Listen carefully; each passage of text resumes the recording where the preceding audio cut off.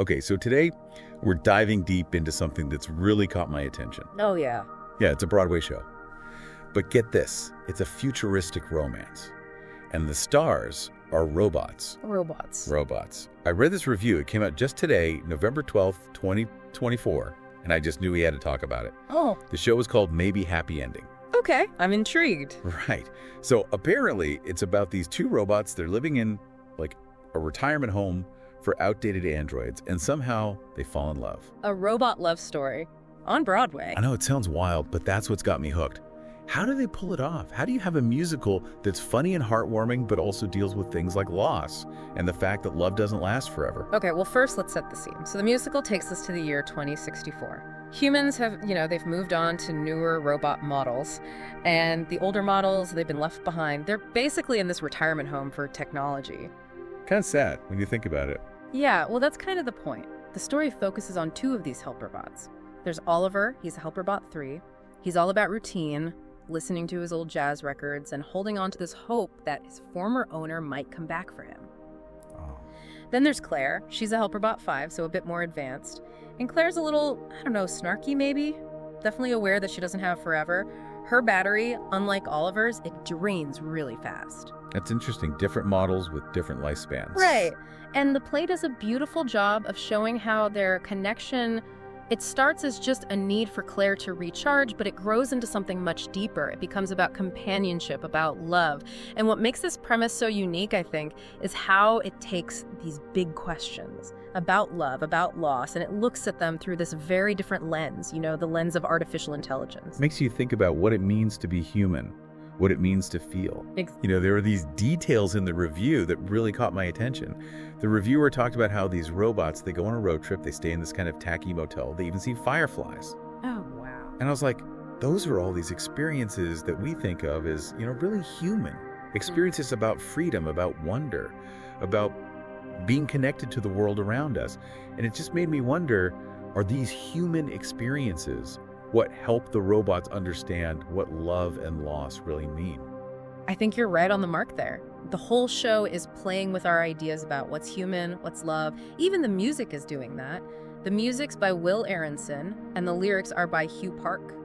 And the reviewer described it as Burt Bacharach meets Sondheim, with this effervescent bounce. That's a really interesting combination. Right. So you've got Burt Bacharach, known for these lush romantic pop hits. Yeah. And then you've got Sondheim, the legend of musical theater. His music is so intricate, so emotional.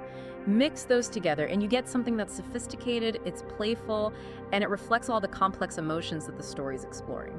I love that. And it's not just the music. The scenic design plays a big role too.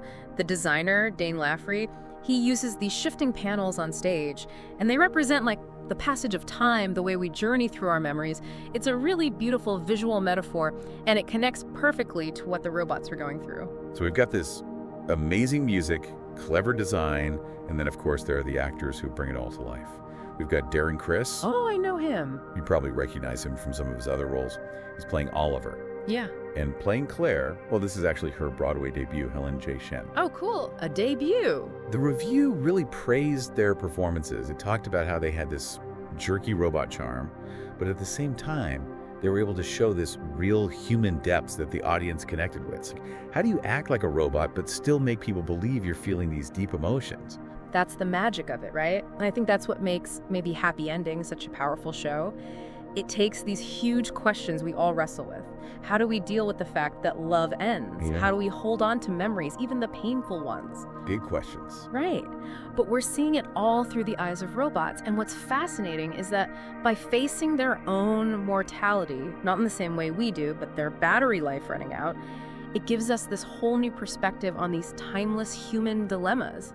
Almost like by seeing it through this artificial lens, it helps us understand our own emotions better. It's like it makes the familiar strange again, so we can really see it. Yeah, exactly. So to wrap things up for our listeners today, we've been talking about this show, Maybe Happy Ending. It's this futuristic romance, but it's also got so much heart. It's exploring these themes of love, loss, and what it really means to be alive. Themes that I think we can all relate to. Absolutely, whether we're human or, a helper bot with a draining battery. And I think the play leaves us with a really interesting question. Could we actually learn something new about our own human experiences by looking at them through the eyes of robots. It really makes you think. I don't know about you, but I'm definitely intrigued. If any of this has piqued your interest, I really recommend checking out Maybe Happy Ending. I have a feeling you might be surprised by how much emotion, how much insight you find in this robot love story. Until next time, happy exploring.